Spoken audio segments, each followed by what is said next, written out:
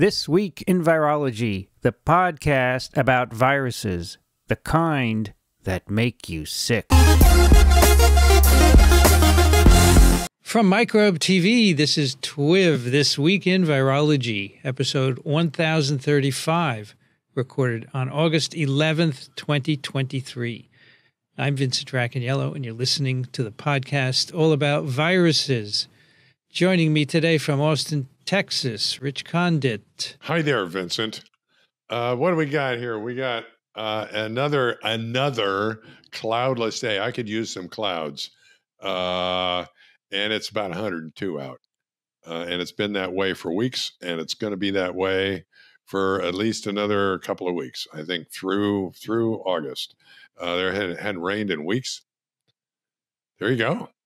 29 and sunny here in New York City. Also joining us from Western Massachusetts, Alan Dove. Good to be here. It's 27°C, 80 Fahrenheit. Lovely, lovely day with some puffy clouds coming through after a blast of thunderstorms blew through last night, which seems to be like every few days we get another frontal system blasting through. But no damage here, so all good. And from Madison, New Jersey, Brianne Barker.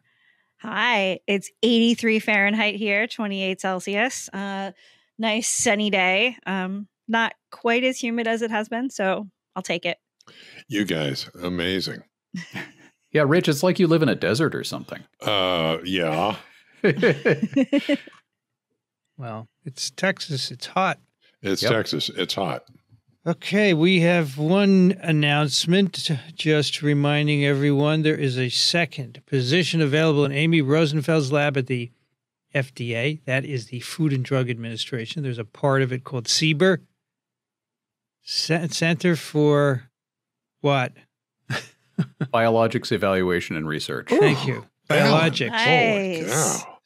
Biologics. And this is for a research There's assistant. also CDER. Can you guess what that is? Yeah, Center for Drug Evaluation and Research, right? There you go. Yeah, that's across the way. Yep. Right, yeah. And I forget what the abbreviation is for the devices branch because I don't really.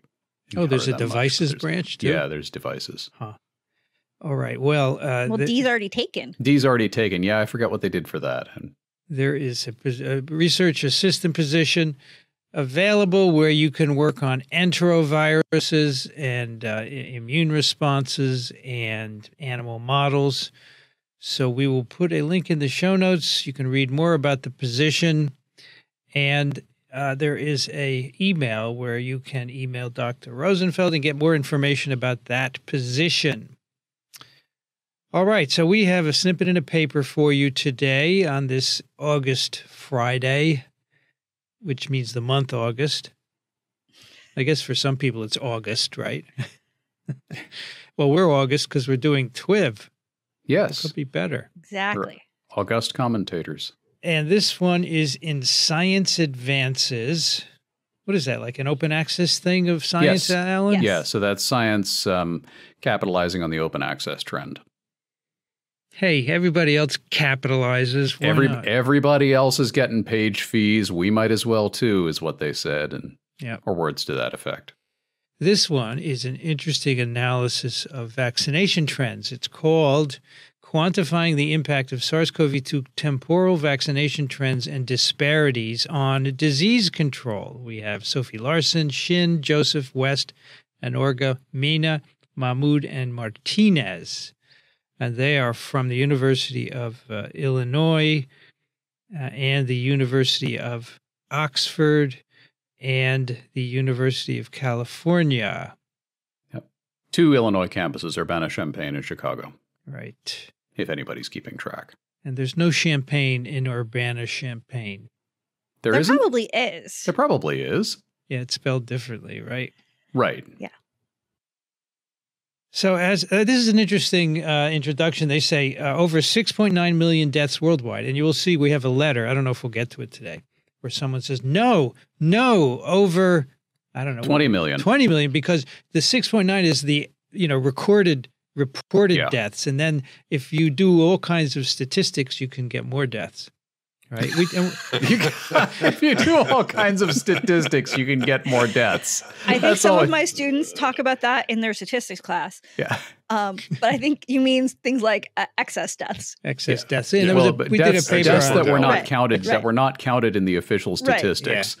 You can figure out where they happened and what's going on by looking at overall demographics and other measures.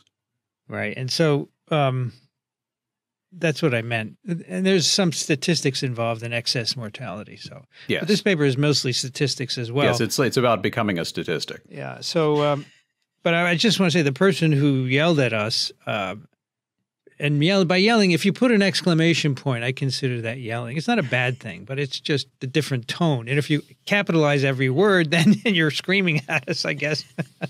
There's so many ways to have an impact. This is where we get those numbers of just the reported death. Anyway, there have been disparities in outcomes, as you know, which have been various reasons, socio-demographic groups, racial and socioeconomic disparities, and infection fatality rates, all-cause mortality, testing rates, social distancing. Many people can't social distance. They have to go to work and so forth. And so that's what this paper addresses at the level of vaccination. So far at the time this paper was written, 13.4 billion vaccine doses have been given as of June 2023, exceeding the global population. That's amazing, isn't it? Yeah, that's amazing. Yeah. But they note there has been unequal distribution of the vaccine supply between high-income countries and low and middle-income countries. And those vaccine doses, their numbers are that it's estimated to have averted at least 14 million deaths, a number which I suspect is actually also a bit low. Yes, certainly. I'd like to have that kind of numbers at the tip of your tongue because people say, oh, the vaccines didn't do anything. Yeah. Or COVID was nothing. Yeah. Well, it's the classic problem with vaccines. You know, if the people whose lives were saved by vaccines knew who they were, there would be no anti-vaccine movement. You just couldn't get that off the ground. So this paper attempts to look at these disparities. They say the scale, the persistence, and impact of SES, socioeconomic status, vaccination disparities. They looked at publicly available spatiotemporal, which means where and when. Yes. Vaccination data, where in the world and at what time the vaccines were given. And then they use statistical models to find out the effect of socioeconomic status and other things on incidence and mortality. It's a very interesting outcome. Maybe you'd be a little surprised at it. So they have a wonderful figure 1A, which looks at vaccination and gross domestic product per capita for 160 countries and territories. It is a straight line, almost from the origin to the right, when you plot GDP per capita on the x-axis and the population with at least one dose. The countries with less GDP have less percent doses, and then as the GDP goes up, so on the upper right we have the US, we have Norway, we have Israel, China, and then all the way down, well, I see Haiti, that's the one that's way down there, right? So it's just... so there are some outliers on this. It tracks roughly to a line, but then you've got some countries that either did overperformed or underperformed. And actually, China is well above the line, Ecuador way above the line, and Nicaragua is kicking everybody's butt on, vaccination per GDP. I don't know exactly what the situation was there, but so that Nicaragua is way up job. Because with a GDP per capita of about 8, which is not near 11 like the U.S. and Norway, with 8, they got almost 100% of the population with at least one dose. Yeah. But basically what you see here is that there's an association between GDP per capita and percent of the population that is vaccinated. So in general, the more money, the more likely you were to The richer the country, the more likely they are to have vaccinated their population. Yeah. And they also do interesting color coding to indicate the continents. And so you can also see some interesting patterns by continent here. Yeah. Yeah. So that's, I guess, not surprising, right? No, that's pretty much, that's been documented elsewhere, but not as thoroughly probably as in this, because they really collected a lot of data for this paper. Okay, so here's some more interesting data. They further looked at this disparity. So this is a disparity, right, between all these countries, right? They wanted to use two metrics, the ratio and the difference for the average, the maximum, and the percentage of the population vaccinated at the final week that they looked at.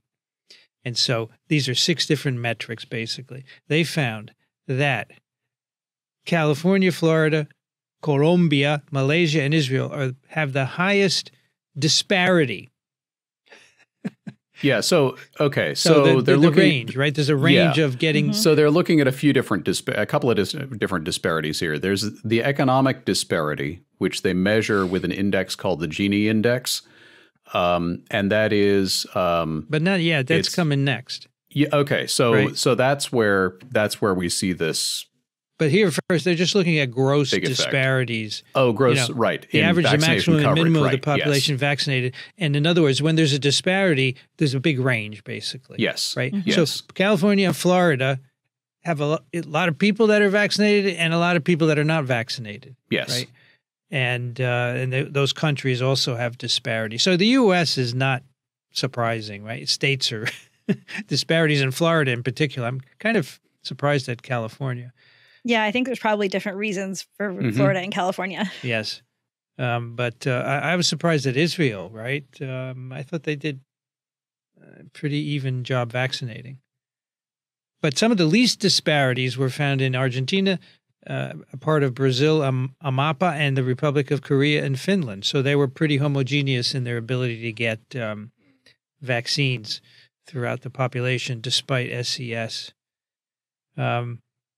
They also found places with disparities that favor low over high socioeconomic groups. So the lower groups are getting more vaccine than the high SES groups. And this is the Amazonas and Nevada. Yeah.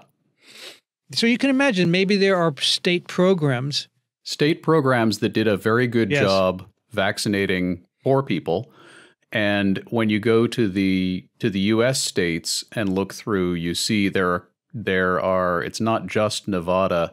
I noticed Massachusetts actually did a little better. The upper and lower curves track almost exactly, and then the lower socioeconomic status actually does a little better. And then a lot of them track exactly, and then the majority of them, it's the poorer you are within the country, the less likely it is you will have been vaccinated at the end. Right.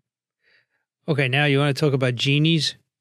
Yeah, so this is this comes up a lot in development and in any sociologically oriented study.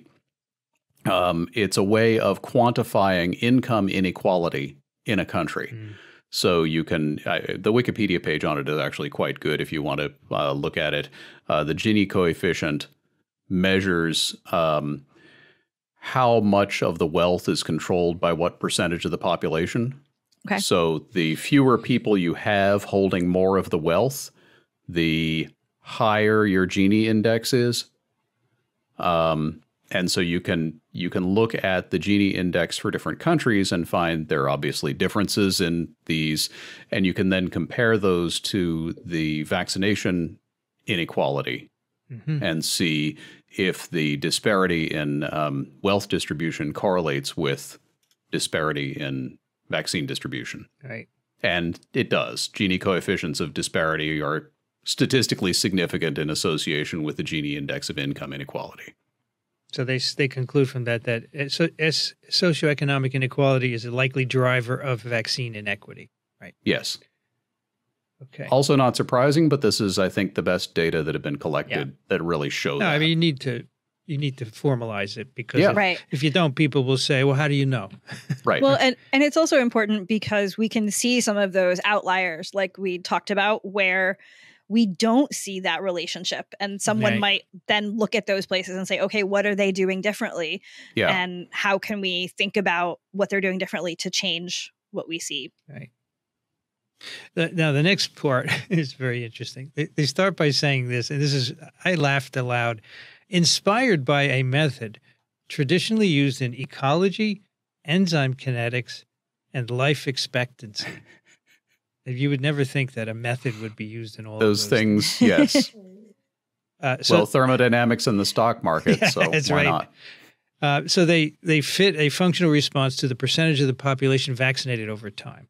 And they get 3 parameters: the maximum percentage of the population vaccinated, the week at which half of the vaccination potential is reached, and a standard parameter that relates to the shape of these trends.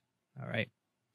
And so they have 2 distinct kind of vaccine rollouts. One is a very fast initial rollout,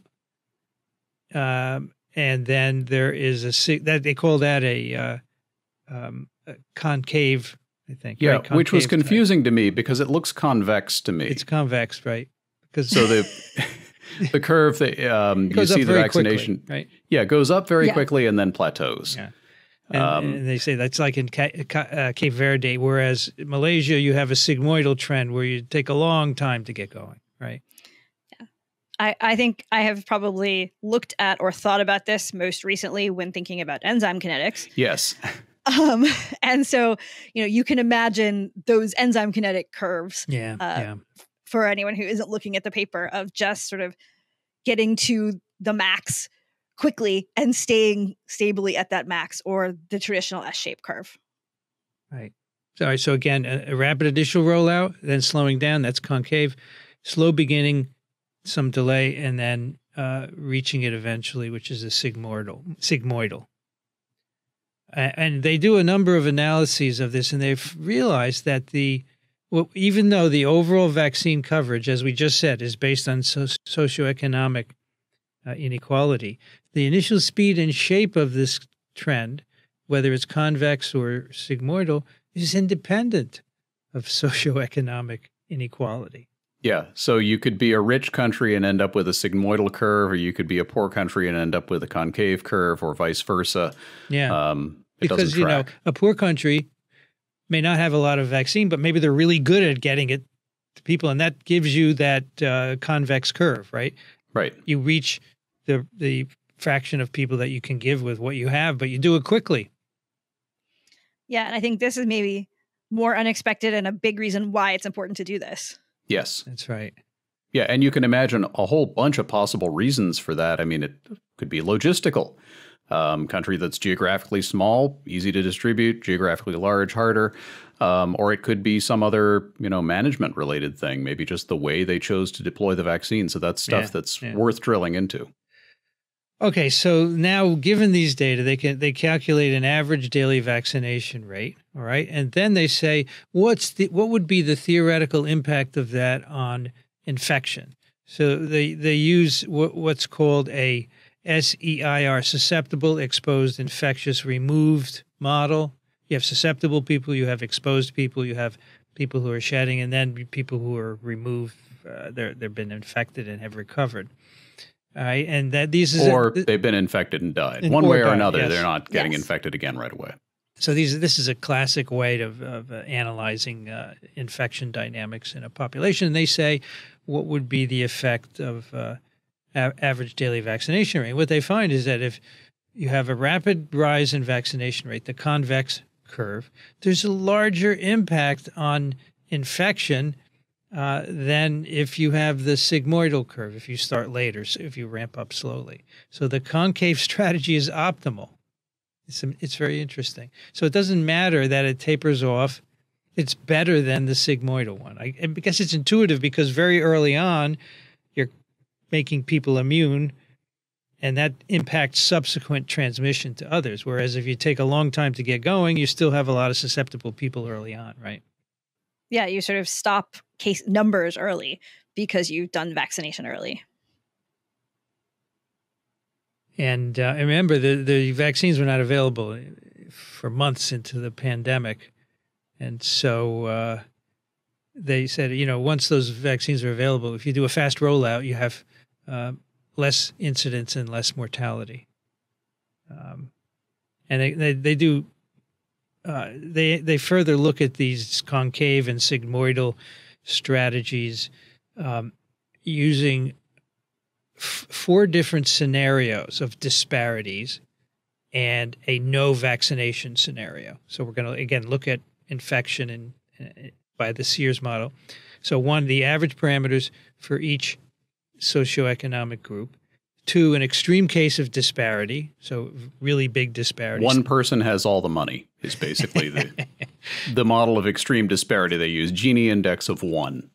3, the average parameters, disregarding socioeconomic groups, and 4, having the low SES group vaccinated at the same rate as the high SES group. So that's the best case scenario. They found a good amount of deaths could be averted when compared to a no vaccination case by moving the worst case disparity to any of those other scenarios, right? So worst case, everybody has one person has the money, right? That was the worst case. So if you move from best case is everybody has exactly the same amount of money, I think. Right. So. But moving away from that is always good, right? Right. Plus, again, a faster initial rollout is always better in all of these scenarios, except the one where there's no vaccine, of course, and there's there's nothing to roll out. There's nothing to roll out. So 20 to 25 to 27% of deaths averted, an additional 25 to 27% of deaths averted when moving from a sigmoidal to a concave type. So that's the number, that's how much better it is. So both the temporal trend and the disparity can have an impact on the outcomes. And so they did another modeling experiment where they vary the halfway week of vaccination for the high SES from 5 to 30 weeks, maximum potential vaccinated from 50 to 100%. And they find that no matter what type of curve, concave or sigmoidal, having a higher potential of people vaccinated is always better for both deaths. Now, that makes sense, right? But the halfway week, the point where you get half the population immunized, has a much stronger effect on the outcomes than the maximum vaccinated. So again, the faster you do it is better than getting the whole population. If you immunize the whole population 2 years later, not going to have as much of an impact as if you got 25% of the population immunized way at the beginning of the pandemic. Yay, public health infrastructure. Yes. Yeah. Yes. So, but they say further modeling, the majority of places with concave dynamics would lead to 60 to 90% of deaths averted, compared to 40 to 70% of deaths averted in the case of sigmoidal trends, independent of socioeconomic status. And so they actually did some more modeling to understand the impact of socioeconomic disparity. It's minimal. The differences are minimal under a fast rollout and full coverage, 6 or 7% difference based on SES. So it's very interesting that they say this fast rollout in the early weeks of vaccination drives a higher percentage of cases averted. That's the bottom line here. Yeah. And that on its own is independent of socioeconomic status. Now, the overall vaccination is dependent on status, the percentage of your country. But if you get what you have out there faster, it can make up for not having as much vaccine, right? And this is great news because economic disparity is something that's going to take a long time and a lot of work to fix. Whereas vaccine rollout rate is something that we can fix. This is something that is procedural and could potentially be implemented widely, knowing this. And the next pandemic, all right, you got to roll the vaccine out quickly, as fast as possible, however much you have. And that's going to save lives.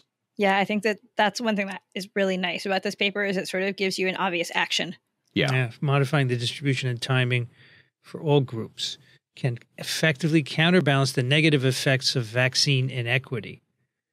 And this is also interesting. When it comes to reducing mortality, the timing plays a more substantial role than overall coverage, indicating that stockpiling vaccines can actually be detrimental to the entire population, which was previously highlighted within the framework of vaccine nationalism, which we had some people on a while ago to talk about that, if you remember. The effect of some countries hoarding a lot of the vaccine. So you shouldn't stockpile. Unless there's no pandemic, so, Well, right. You have some on hand for... Yeah, we stockpile in H5N1 vaccine. We stockpile... Yes. Smallpox vaccine. Yeah. So interestingly, I'm thinking here, maybe you've already said this or alluded to it. If you expand this principle globally, then the idea is that if you get global uptake of vaccine as soon as possible, everybody benefits. Yes, right. Yes. That makes sense. Exactly right. Yes, so reducing the international disparity would definitely have a big impact. Yeah. That is something else that's going to be hard to implement, but the factual basis is there at least. But this is certainly evidence in favor of doing so. Yeah, that's what I mean. This really makes the case. A corollary of that, in a way, is that, hoarding vaccine doesn't buy you anything. Right. Not necessarily. Okay. That, in fact, there is a benefit to you for helping others out. Yeah. To get the distribution as broad as possible, as quick as possible. Or put more starkly, hoarding vaccine kills. Yeah. Good title. So what do you do if you're a pharma company and then the U.S. and Europe and whatever come and they want to buy all your vaccine up? You want to sell it to them because you want to sell your vaccine, right? But that's not the right thing to do. You should take some and give it to countries who can make an impact by vaccinating quickly, right? I don't think it works if we put that decision in the hands of the companies. No. Oh, currently it is, though, right? Yes. And I think WHO would like to try and change that or influence it, right? Yes. But I mean, some kind of international agreement that we won't buy up more vaccine than we need. Yeah. Good luck with that. Yeah. But a lot of countries that can't afford the vaccine initially, they have to wait for, say, grants from other countries. That makes the delay, and that's where you get the mortality, right? Because we're not getting it out there as quickly as possible. And in my opinion, I don't think this is a universally shared sentiment, although it probably is here on this podcast. In my opinion, everyone's life is worth saving. Sure. Not just people with a lot of money. Yeah. And if you have a lot of money and you're listening and you're going to stop listening because I said that, don't worry about what you want to learn, so stay. Okay. But that's how I feel. I think a life is amazing. Mitochondria are amazing, everybody has mitochondria. So we should save all lives. But that's not the overall view, unfortunately. So that's a cool paper. I thought it was nice, interesting, unexpected conclusion. Thank you, folks, for doing this. Very cool. When you have a lot of data, you can do good things with it. And when you have a small amount of data, don't think statistics are going to make it good. Right? If you have just, a few... extrapolating from a single point is never going to work. Yeah. Paul Offer called it the tyranny of small numbers. Yes. Yes. Because we were talking about there's this new monoclonal for RSV, which you can give prophylactically to babies, right? And it lasts 3 months, so it will last the respiratory syncytial virus season. But in the clinical trial, they had 3 infants die, right? And they were all in the treatment group, which you would say, oh, that's pretty weird. But then first thing you would say is they happened 140 days after administration of the monoclonal, so probably it was not related. And then it turns out the 3 of them had diseases that were undetected on enrollment, so that's why they died. Yeah, that's after the 120 or the 3 months. Yeah. But he said, though, I said, in the end, some parent's going to look and say, but they're all in the treatment group, and ignore what you've just said. And he said, yeah, that's the problem with small numbers, the tyranny of small numbers, because you can't, it was not a 40,000 baby clinical trial, right? And so that's what you're stuck with. All right. Onwards. Now we have a Poxvirus paper. And so for the first time in many years, I think, Rich is going to do this. Right, Rich? Yep. I'm going to try anyway. I may need a little help from my friends. Well, yeah, we got Brienne here for the sensing. Good. And we all know about protein synthesis, right? Yep. I think what's cool about this is we're back to tRNAs, which everyone thinks is boring. Oh, no. tRNAs are at the center of things. So this paper is titled, Human SAMD9 is a poxvirus activatable anti-codon nuclease inhibiting codon-specific protein synthesis. So that's it. Another TWiV is That's viral. a lot to unpack, yes. All of that will make sense. But Rich, what is if we're successful? What is codon-specific protein synthesis? Isn't all protein synthesis codon-driven? Right. There's a if you inhibit it I only, think this is more like inhibits protein synthesis in a codon-specific fashion. How about that? yes. Okay. So it inhibits a particular codon in protein synthesis. Oh, okay. Yeah, it's not broadly hitting all amino acids. Right. It's hitting one particular one. Okay, so the necessity to make a short title kind of made it unclear. Okay. So this comes from people at University of Texas Southwestern in San Antonio, and from Cornell University in Ithaca, and from Oklahoma State University. There are two senior authors, Shubing Quan from Cornell and Yan Zhang from UT Southwestern in San Antonio. There's two authors from Oklahoma, and then there's four other authors, each from San Antonio and from Cornell. And I want to, my guess is this is a massive piece of work, and it's just it's a tour de force. So I want to read these names so that people get appropriate credit, and I'll butcher them all. You can help me out if you want. First author is Fushun Zhang, and then we have Quan Ji, Juhi Chaturvedi, Maricel Morales, Huanhui Mao, Zhangji Meng, Liming Dong, Junpeng Deng, and then our two senior authors, Shubing Quan and Yan Zhang. I think the QI is Shan. Oh, Shan, okay, I Shan. think, yeah. Okay, good. And actually, this is almost a shockingly short author list for the amount of work in this paper. It's amazing. Yeah. My guess is all of these people contributed a significant amount. A lot. Yeah.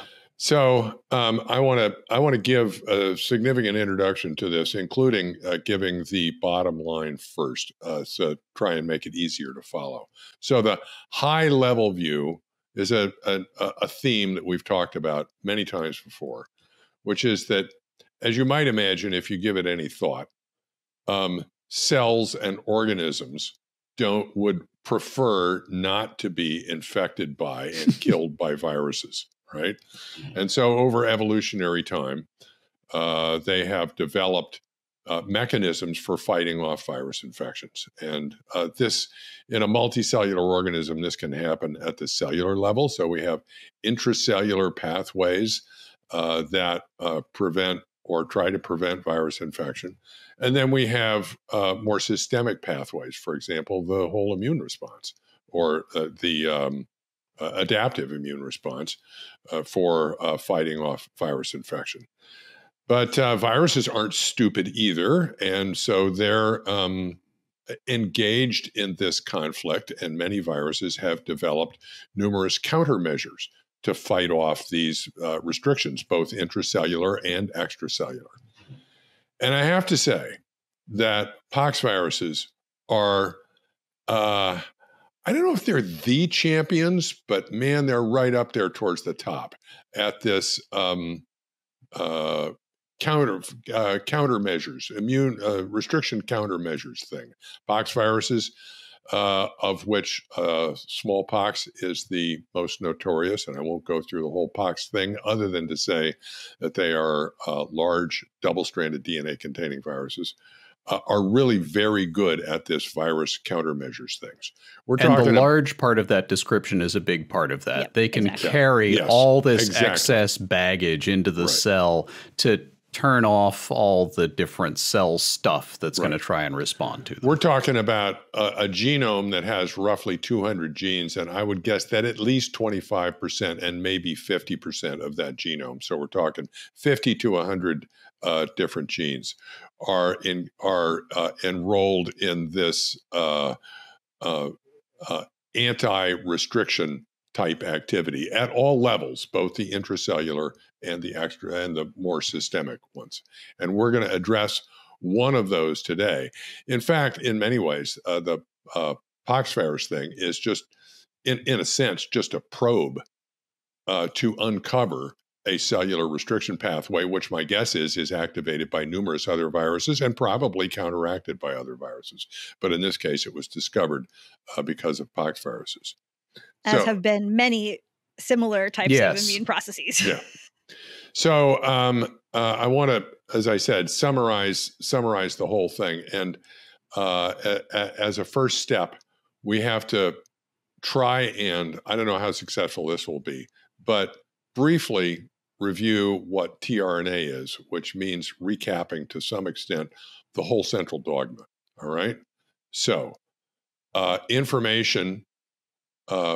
genetic information is stored in nucleic acids in higher organisms, usually or almost exclusively, maybe exclusively DNA, double-stranded DNA, which is a string of nucleotides. You remember adenine, guanine, cytosine, and thymidine, okay? And a double-stranded structure that's base paired because the bases can stick to each other, recognize each other. So everywhere in the double strand, there's an A. Opposite that, there's a T. Everywhere in the double strand that there's a G. Opposite that is a C. So each strand is a template for the other, and that preserves the genetic information. The workhorse of cells of life are proteins, which are strings of amino acids. Amino acids, there are 20 of them rather than the 4 bases, and their chemistry is like totally different than the nucleotides.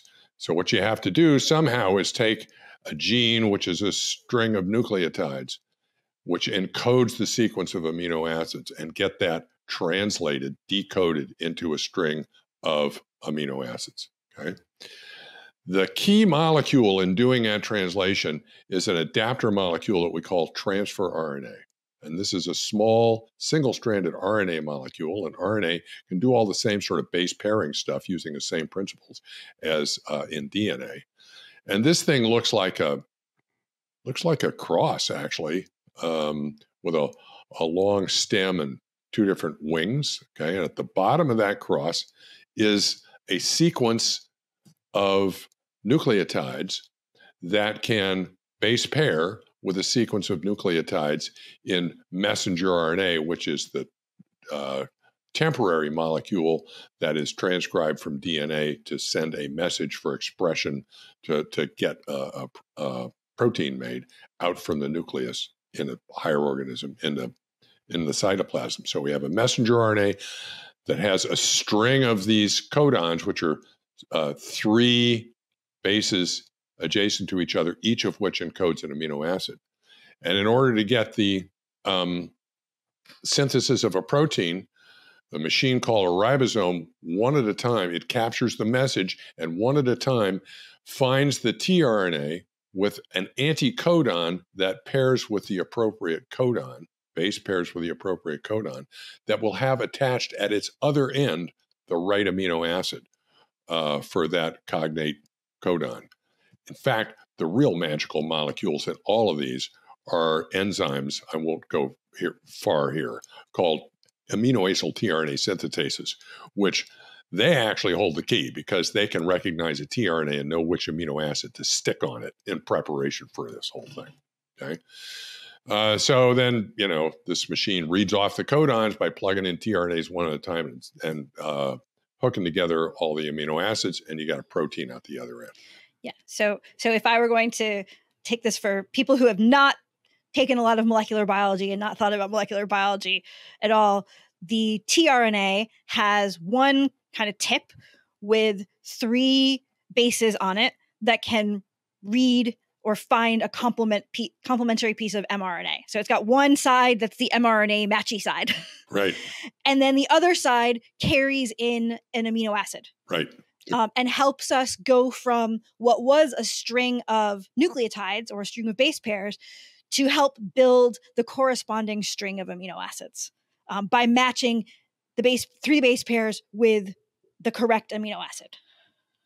Cool. So in this paper describes mostly a protein that cells contain that has the enzymatic activity consisting of being able to recognize the anticodon for a specific tRNA, that carries phenylalanine. So it's the phenylalanyl tRNA. This protein can recognize the anticodon from that and cleave it, thus destroying the tRNA.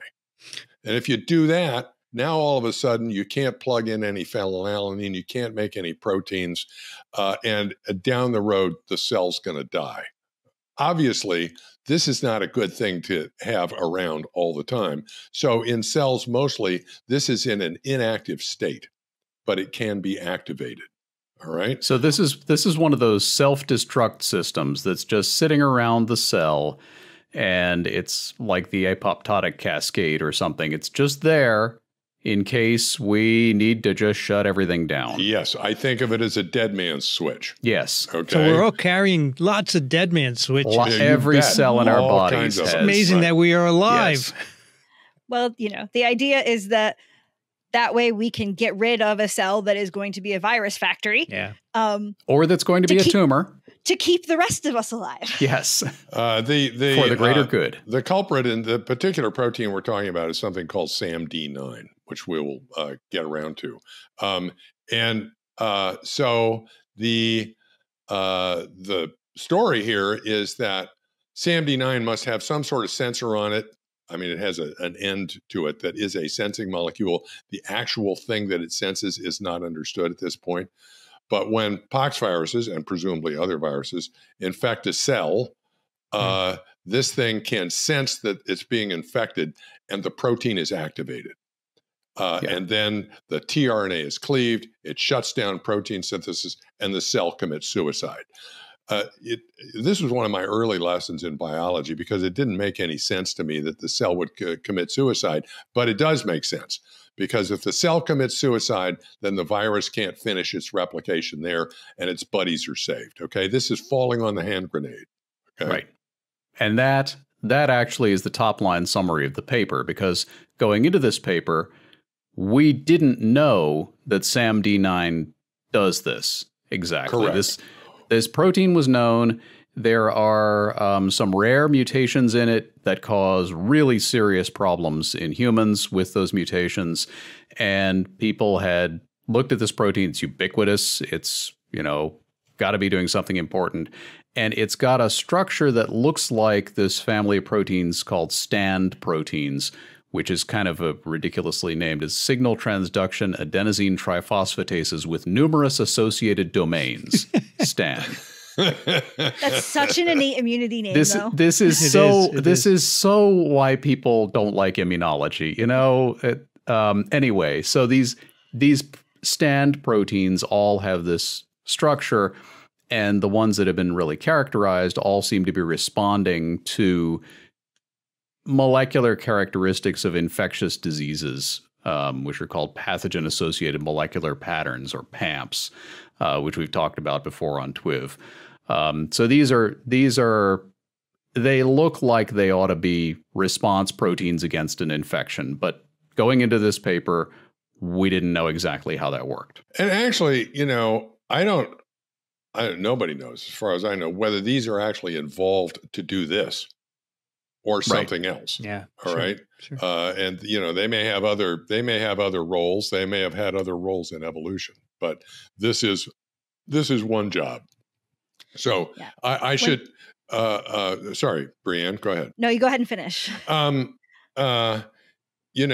this idea that something would be sort of this, I don't know, off the wall in a way to target a tRNA. I mean, I guess it makes sense, all right? But it's just, first time I encountered this, it struck me as, man, that is just wild.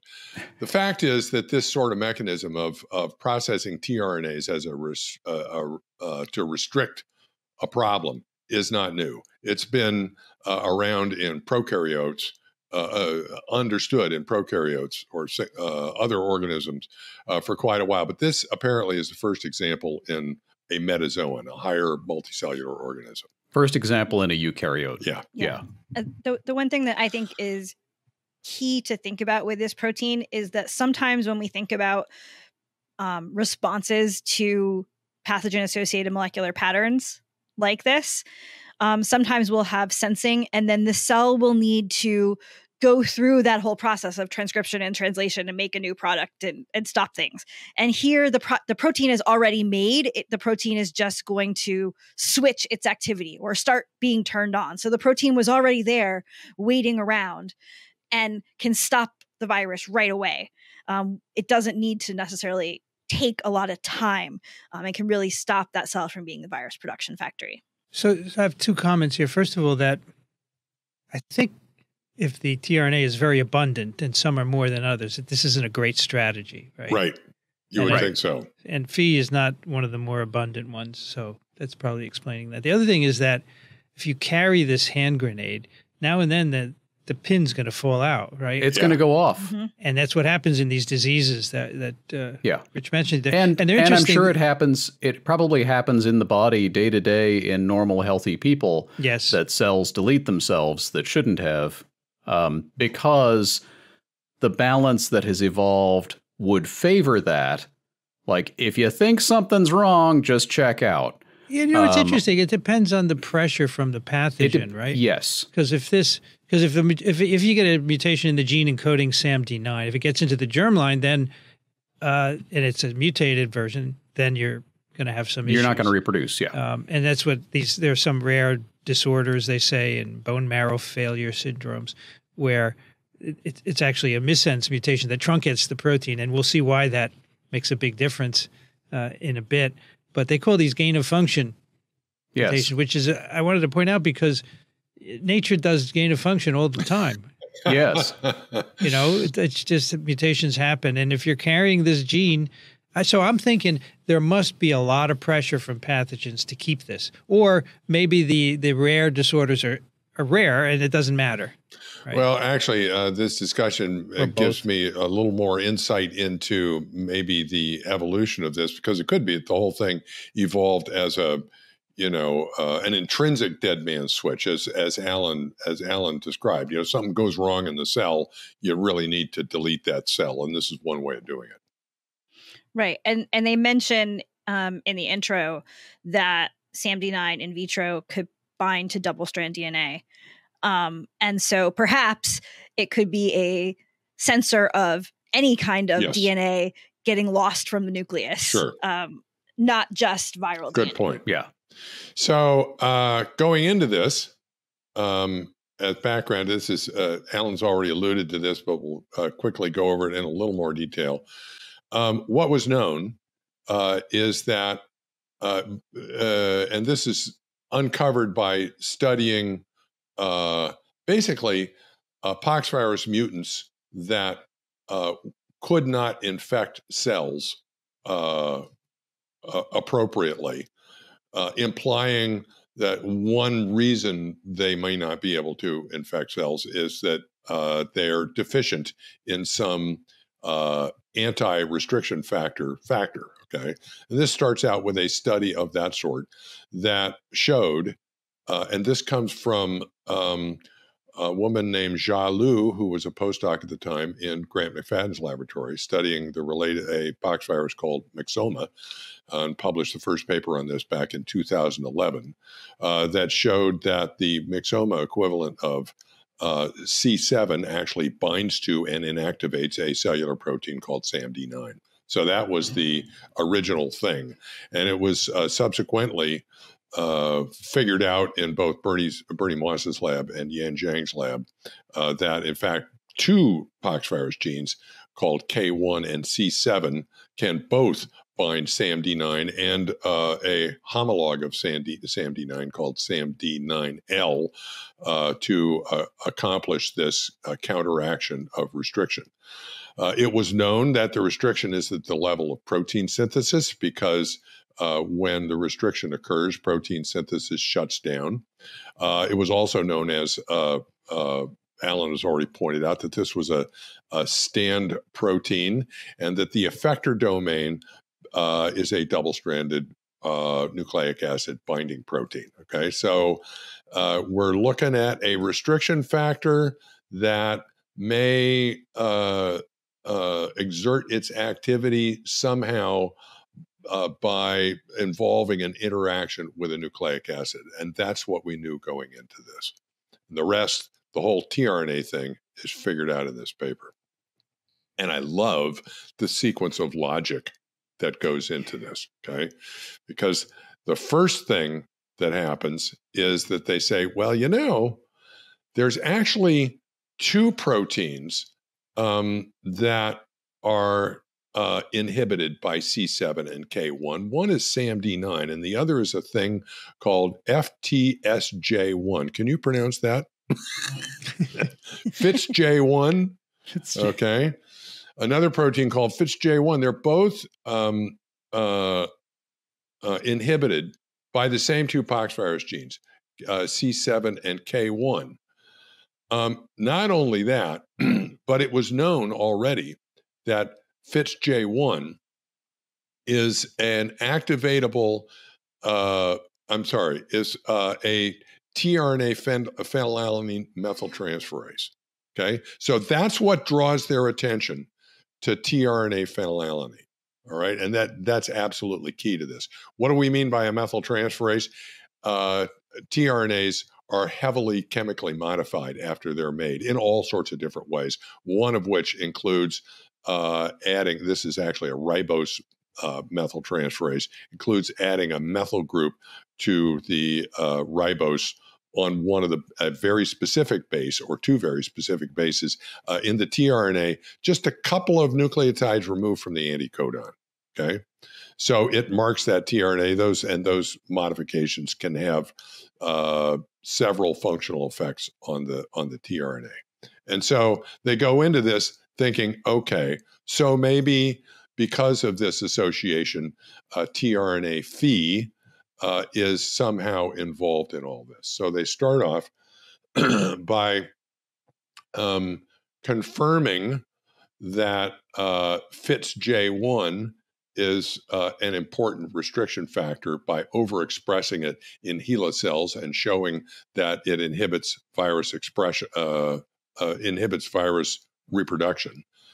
And then they go further to show that FitzJ1 that cannot methylate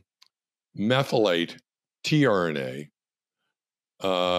cannot restrict the virus. The way these are set up is to have a cell that has an inducible copy that you've put in of this restriction factor, FitzJ1, either the wild type or a mutant. And then you infect the cells with the appropriate mutant of vaccinia that wouldn't be able to replicate. This is a C7K1 double mutant. So ordinarily it would be restricted, wouldn't be able to replicate. And what you find is that if you induce FitzJ1 under those circumstances, it can inhibit the virus replication.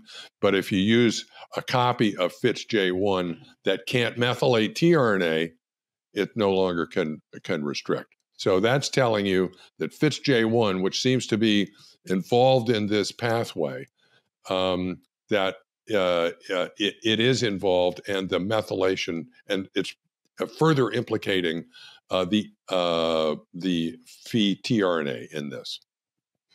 So then, and this is kind of the critical experiment in a way, they have a closer look. They say, okay, now we're looking at, we're focusing our attention on tRNA Phe. what is its status in cells that are infected with these vaccinia mutants. So this activity is induced. And they have a closer look at tRNA Phi itself. They infect HeLa cells with the mutant, or HeLa cells that are deleted for this restriction factor with the same mutant, and they do, by God, northern blots, which is what many people would regard as an archaic technology for looking at RNAs in infected cells, to look specifically at what happens to tRNA Phi. And they see that under conditions where the virus replication is being restricted, tRNA Phi, actually, you can detect 2 small subfragments of that thing. So it looks as if tRNA Phi is being cleaved. It's being cleaved. Yeah. So in order to zero their attention in that a little more, they've done work on SAMD9 before, so they actually have a clone of SAMD9. It's not the whole protein. It's basically the effector domain of the protein. It's missing some of the other stuff that they can. They have clones, so they can purify the protein, and they can do enzymatic activities with the protein. So they just take RNA that they've purified from cells and do an enzymatic assay, incubating that with this recombinant SAMD9 protein, and looking at the results. And sure enough, the SAMD9 protein seems to cleave the tRNA into 2 bits that they can identify as, a 5' and a 3' fragment. And I've got to say, I loved reading this and saying, "Oh, just a northern blot? Oh, so you just did biochemistry? Yeah. You're not sequencing anything yet. You're just doing the basic, elegant, cheap experiments that cut right to what's going on here. And they're going to do the more sophisticated, more modern stuff later. But this is lovely. So does this imply that the effector domain, is doing this cleavage, and the rest of the stuff that's missing is involved in regulation? Yeah. Okay. The effector domain. So, and in fact, we have there's a sensing domain, and then there's this nucleotide oligomerization domain that, if it works the same in this, I looked up some about stand proteins. I know a bit about the NOD domain. Okay, good. Well, go for it. Take us to the land of NOD, Brianne. Well, there's a whole family of NOD proteins that contain the NOD domain, and they involve nucleotide oligomerization, and they are all PRRs from both metazoans in animals, in plants, in a wide array of organisms, and usually they make some sort of oligomerization after binding. Right. So there's one other experiment that they do in this particular figure, which is to take tRNAs from either wild-type cells or cells that have a FITSJ1 knockout, and see if those are cleaved by SAMD9. And this is actually quite interesting, because tRNAs from wild-type cells are cleaved. tRNAs from the FITSJ1 cells are not cleaved. That's presumably because from the wild-type cells, they're methylated. Mm-hmm. Okay? And from the FITSJ1 cells, they aren't. So the methylation is important in this whole process. It has to be a methylated RNA that I think probably ultimately makes it so that it's recognizable by SAMD1 to be cleaved. So at that point now, we have established that SAMD1 is an activatable enzyme that, when activated, SAMD9 can cleave phenylalanine tRNA, and that the FITSJ1 methylation is important in that process. So now they take a deeper dive into looking at what is it about the protein that's important, and what is it about the substrate that's important in two two figures. And I'm not going to go through this stuff in detail. They actually have a crystal structure of this functional domain, which I think they had from an earlier study. They previously did that. And they do what in the local jargon may be called wreck and check. That is, make a bunch of different mutants. They can predict what might be the important amino acids important in both binding the RNA and in doing the cleavage activity by looking at the structure that they have so that they can target their attention on these, okay? Then they go through and they do mutagenesis and do assays to ask whether various mutants can still bind the RNA and whether various mutants can still do the cleavage. And they discover mutants that are deficient in binding. They discover mutants that are deficient in the cleavage reaction by doing the appropriate in vitro experiments. And this is all consistent with the three-dimensional structure of the protein that they've worked out. So they've effectively now defined at the atomic level what the active site of the protein is that does the cleavage. And they even then go back and show that if they have cells that carry various of these mutants and infect them with the virus, that the cells are defective in restriction. So they have a biological correlate for the in vitro assays that they've done. And there's another figure here where they show that it's a basically a, I guess you'd call it it requires a ion cofactor, magnesium or manganese, in order to do its activity. So that defines the enzymatic activity of this thing. And all of these things, it's a story that builds on itself. So as you go through and drill down deeper, it reinforces the initial story. So now in a subsequent figure, they look at the substrate. So they take the RNA, or actually a subfragment that will serve, that contains the anticodon loop and a few other base pairs that are at the, what Brienne would have defined as one end, or in my mind, the bottom, because that's the way they're usually represented, of the tRNA. Right. So now the question that comes up is, all right, SAMD9 can cleave tRNA. How does it know which tRNA to cleave? Right. And so they take this fragment. They take a fragment, it's like about 38 nucleotides, all right? And once again, wreck and check. Make a whole bunch of different mutants and do the reaction. And long story short, and it's just I'm sure I'm summarizing 2 or 3 people's thesis work in a couple of sentences here, but this is figure 3F. By the way, this is open access. Yeah. Figure 3F shows the results of all these experiments, and it's really striking what the recognition piece is, because we have 1, 2, 3, 4, 5, 6, 7, 8, 9, 10, 11, 12, 13 nucleotides that has a stem loop at the top that's got to be greater than 2 nucleotides in length, and then the anticodon loop or equivalent in the bottom. And out of that entire structure, there are only 2 nucleotides that have to be of a specific character. And that is one that I guess is right in the anticodon loop. And now I don't think so, actually, because that's one of the methylated ones.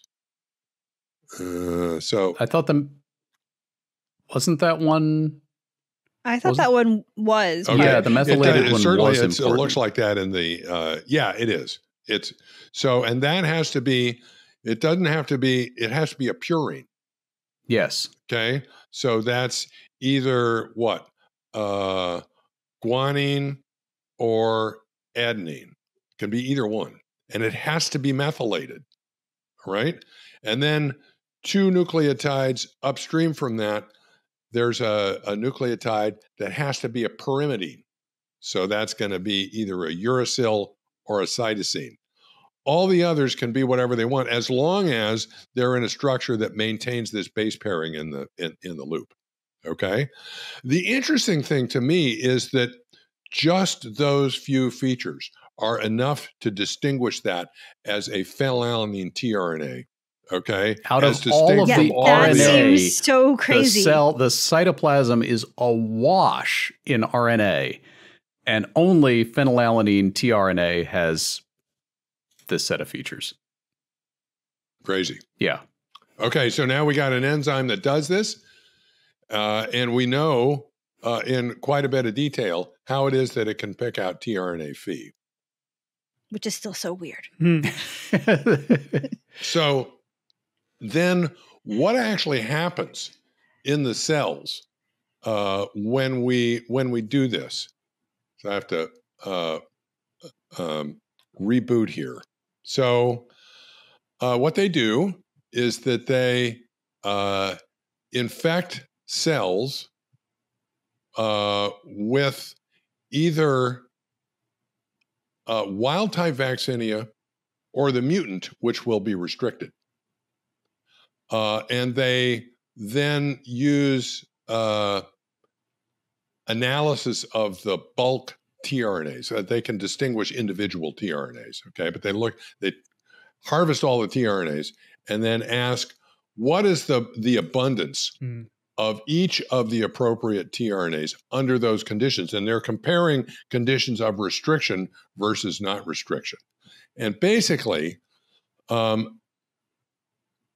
almost all of the transfer RNAs that are in the cells are at roughly the same level when you infect with either wild-type vaccinia or the mutant that is not restricted. But if you compare the level of phenylalanine tRNA GAA, which is the one that sees this particular anticodon or codon, then you find that in the cells that are restricted, that thing is depleted relative to the cells that aren't depleted. And it's a striking result. It sticks out like a sore thumb. Then this next experiment boggles the mind. What are the consequences of that for protein synthesis? So what they do is they do the same sort of thing, comparing wild type versus a restricted infection. And they do a sophisticated type of ribosome profiling, okay? Where what they do is they isolate from the infected cells ribosomes that are in the act of translation. They do this using sucrose gradients, okay, where you can isolate these complexes of ribosomes and RNA. And then this is the... And right before you do that, you add a chemical that makes the ribosome stop right where it is. Stop where you are. RNA. No stop where you are. See where it was. Right. Yes. Hanging out, trying to do translation. And then, so this procedure is called riboseq. Right. And then you take that bunch of translating ribosomes and you actually tickle it with a ribonuclease so that the only RNA that survives is the stuff that's actually contained inside the ribosome. So it's actively being translated. And you get rid of all the other stuff. And then you take that mass of material and you sequence it. And this is set up in a fashion so that, and I don't understand the details of this, but it's set up in a fashion so that you can actually sense what the reading frame is. Okay. Yeah. So you know in that protected stuff which reading frame you're in, so you know what are being seen as codons and what aren't. And you can, out of this, you get what is the relative codon occupancy in a wild type infection versus a mutant infection. That is, are the ribosomes sitting evenly on all the different codons, or are some codons occupied more than others? And what they find is that under conditions where the infection is being restricted, the tRNA Phi is being destroyed, that the phenylalanine codons are vastly overrepresented.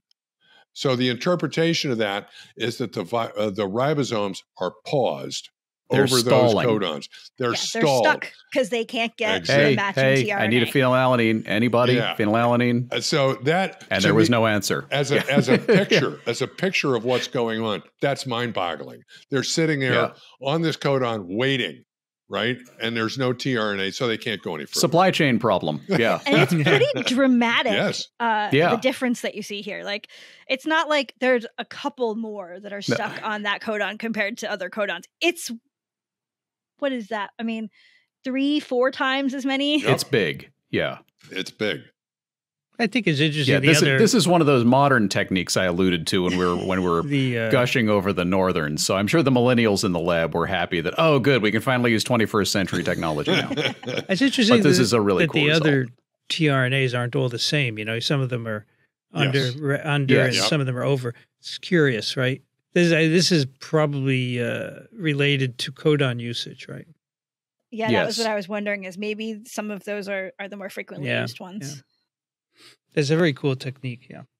It's beautiful. So then as a couple of additional bits of information, this sort of confirms not only the specificity, but the activation state of this enzyme in cells, okay?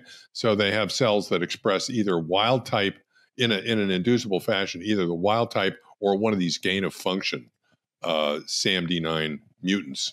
And they look at the amount of either phi tRNA or as a control leucine tRNA in those cells.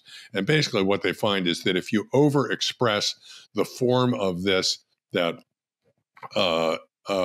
is constitutively active, the gain of function mutant, that those cells are deficient in phenylalanine tRNA. So this is confirmatory that this in cells can do this. And under the same circumstances, they do the codon occupancy experiment and show that in those cells where this thing is active, the phenylalanine codons, the ribosomes are paused over the phenylalanine codons. Man, as if that weren't enough. So this next bit is a bit of a sideshow, but it's interesting because it opens up a bunch of other stuff. They say, basically, are there downstream effects of all this? What else goes on? All right. Is this the whole story? And so what they do is gene profiling in cells that are either infected with wild-type vaccinia or uninfected, or cells that have the constitutive SAMD mutant in it, either uninduced or induced. And they ask, under conditions where the tRNA is being cleaved, are there any other gene expression changes that might be relevant? And they focus and they focus their attention on one of these, which is a protein called, am I going to get this right? Yes, ATF3. Mm-hmm. It's a transcription factor that is induced, which in retrospect, I don't understand the subtleties of these. Maybe somebody else does. In retrospect, is a logical consequence of arresting protein synthesis in this fashion. The point that I got out of this mostly is that this cleavage of the tRNA is not the only thing that goes on, that sets off a cascade of events that has more global effects on gene expression and protein synthesis. I like the name ribotoxic stress. Ribotoxic stress. Ribotoxic stress. What I get from this is that the stoppage at phenylalanine and this kind of global turn down of translation fires off the alarms of the cell, just generally like, whoa, something's really wrong. And that's the ribotoxic stress response that they're seeing in the gene So, profiling. Rich, the ATF3 is a well-known stress-induced transcription factor. Okay. So any kind of stress, which is here, it's ribotoxic stress, but you could have any other kind in there, and then it goes on and does things to the cell that are to respond to the stress, so you don't keep growing, dividing, and metabolizing, right? Yeah. Yeah, they talk about EIF2 alpha or EIF2A here, as well, and that's another really well-known kind of protein that's involved in the stress response. And so we're turning on the otherwise well-characterized stress response. So would it be fair to say then that starting with trashing tRNA Phi, that's not the whole story? There are downstream effects that are stress responses in general that probably ultimately contribute to the whole suicide. Okay. So turning off translation is setting off the fire alarm. Right. Everybody's leaving the building, burning down the house. Okay, so the last bit of this is so we're saying that trashing tRNA Phi is restrictive. Can we prove that by supplying back in the cells that are experiencing this restriction tRNA Phi? This, frankly, is the figure that I had the most trouble with. And I because of that, I'm reluctant to try and describe in detail, unless somebody else wants to tackle it, exactly how this is done. But it has to do with supplying cells with a fluorescently labeled version of SAMD9 and infecting them with vaccinia, which also is, during its replication, fluoresces, so that you can look at how much SAMD9 is around versus how much infection is happening, and then supply these with tRNA as well. And what you find is that if you supply tRNA Phi in excess, you can reduce the effects of the SAMD9. Is that a fair statement? Yeah, that's absolutely right. Yep. And without going into further detail, that's it. Cells carry this protein that has at least this activity as a restriction factor that is ordinarily turned off. And when a virus like vaccinia, probably other viruses as well, infect the cell, this protein can sense in an unknown fashion the presence of the virus and activate the enzyme. That enzyme then cleaves a specific tRNA Phi, which has the effect of halting protein synthesis. That has the effect of, in addition, turning on a stress response and ultimately causing suicide of the cell. And remember, the virus doesn't like this. Under normal circumstances, this particular virus carries with it countermeasures, which are two different proteins that'll bind this very protein, SAMD9, and keep all this from happening. Right. So I think the one thing I would say about the data in this figure, just that ties into what you mentioned, is that they are looking, as you said, at the fluorescent vac infection. They're looking for cells that are green that have vaccinia, and the cells that are red that have SAMD9. And because SAMD9 is supposed to restrict vaccinia, you would expect the cells that got SAMD9 would have no vaccinia, and the cells that had vaccinia would have no SAMD9. And so there should be no cells that are both red and green or in the upper right quadrant. But it turns out if you put in extra tRNA, you can get some cells to do that because you're overriding the SAMD9. Excellent. Thank you. You're much more used to looking at flow cytometry. This is my bread and butter. Yeah, right. I puzzled over these things forever because I wasn't quite sure which quadrant to look at. I think I finally got where you were. Upper right. Yeah, upper right. Okay. Excellent. Okay, that's it. I think it's interesting that they say, maybe we could give tRNA Phi therapy to take care of some of these diseases that are based on SAMD9 changes, It's speculative. I mean, they've got to say something to tie it into. It's an idea. Could be. I mean, you could do some animal models. You'd have to do gene therapy to overexpress tRNA Phi or something. The other thing is that these gain of function changes that are in these people who have these diseases that have changes in a SAMD9 gene, they're missense, which means they introduce a stop codon. And so the regulatory part of the protein is gone. So it's always on. It's always cleaving tRNA-phi, and that's why you have problems. Right. Which is so we should probably figure something out about how that regulation works. Yes. I think so. So I have, in summary, sort of two personal wows about this. Just to sort of communicate what it is about science and this kind of science that floats my boat. Okay. The first is, you can't make this stuff up. It's like, this is like Rube Goldberg to the max. All right. Or maybe not. I'm not sure. Maybe if you were thinking, how are we going to combat this infection? Maybe this is exactly what you would come up with. Let's cleave the tRNAs and commit suicide. But on the other hand, it looks like totally Rube Goldberg. I don't know which it is, but it's amazing. It's just that all of this, it's amazing that any of this stuff works to start with, but that then there's all these subplots going on. It's incredible.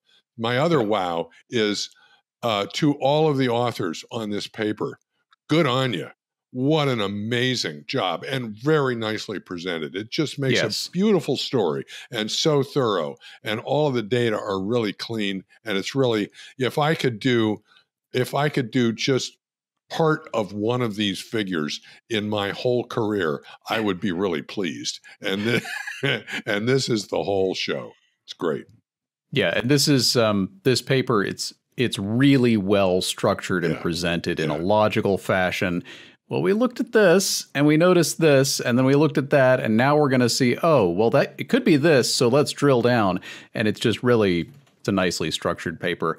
And I also think it's really cool that they've found this anticodonase, an ACNase, which in the bacterial world is a common enough thing that there's actually, it's called an ACNase. I mean, they've got an abbreviation for this thing because it comes up in multiple bacterial species, but those don't resemble the sequence of SAMD9. And that suggests that this same strategy evolved independently in prokaryotes and eukaryotes, which kind of gets back to Rich's, my gosh, how the hell does this work? Well, yeah, and that's, so I guess maybe nature thinks that this is not such a wild idea anyway. Okay. It has come up more than once. More than once. Rich, how do the Pox antagonists work? Do you know? The K1 and C7 proteins. They, all I know, and I actually emailed Jan about this beforehand, and he sent me this figure that I plugged in here that shows that both K1 and C7 bind to SAMD9 in different places. Okay.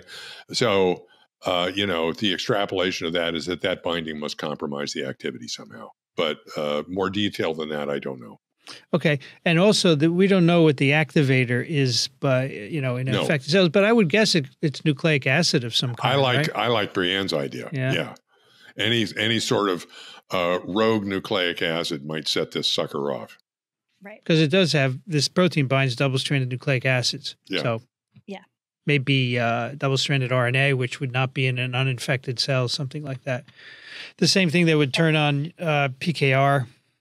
Right. And if it's a cytoplasmic protein, then it shouldn't be seeing much double-strand DNA either.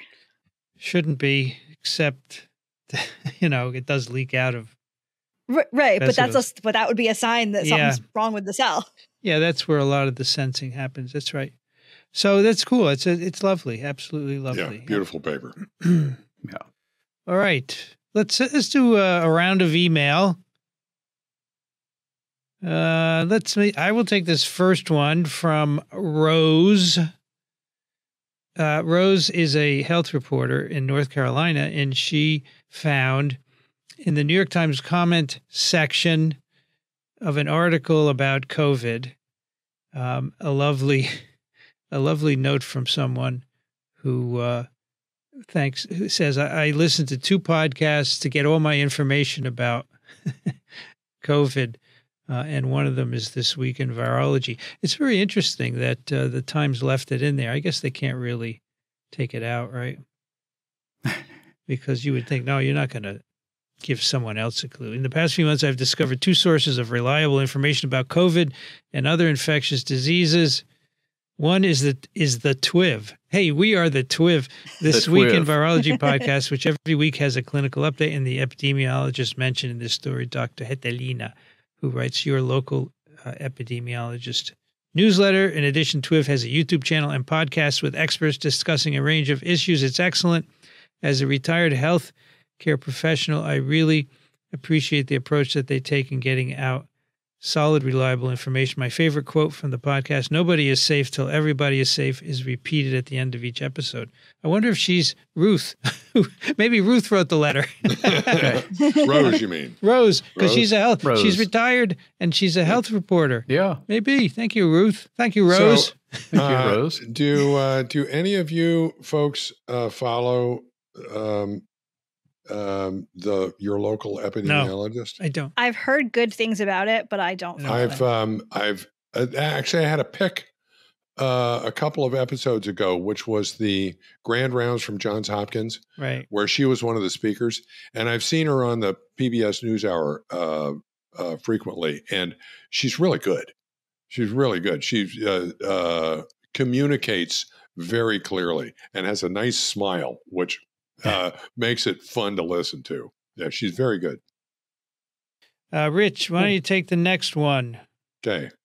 Nikki writes, love your show. You are both smart and fun to listen to. Most of all, I appreciate the timely and valuable information you share with listeners. Question, what is your advice on choral singing? Does that advice change based on a chorus that is 80 to 100 voices with approximately half being over 65 years old? Appreciate your thoughts. Many thanks, Nikki. I presume that this is relevant to COVID. Yeah, I think so. Yes. My advice is practice, practice, practice. So I can speak to this to some extent for 2 reasons. One, we've discussed this. If you go back 100 or so episodes, especially early and during a pandemic or at various times leading up to shutdowns and after shutdowns, how to approach choral singing. And both Kathy and I do this. All right. So it is of particular concern to us. And first of all, it is noteworthy that singing in a crowd is a terrific way to spread SARS-CoV-2 around. Okay, or any other respiratory virus, because you're basically expelling droplets as vigorously as you possibly can in close proximity to other people. And my advice basically is to, one, be aware of that it actually is an issue. And 2, I don't know, take appropriate precautions. We went through so coming out of the pandemic, when my chorus was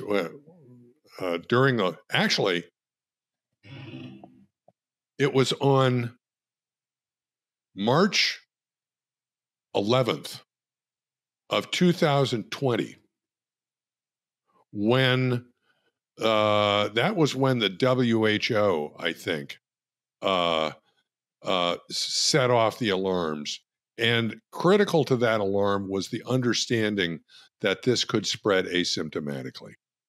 All right, which meant that you didn't know, you couldn't identify people who might be spreading this and take them out of the group. All right. When that happened, I immediately emailed actually I'm one of them, the board, if you like, for our chorus, the people who oversee the whole thing, and said, I'm not sure we ought to be getting together singing. Okay. And we shut it down. And we, for a long period of time, just got together on Zoom, which you can't really sing.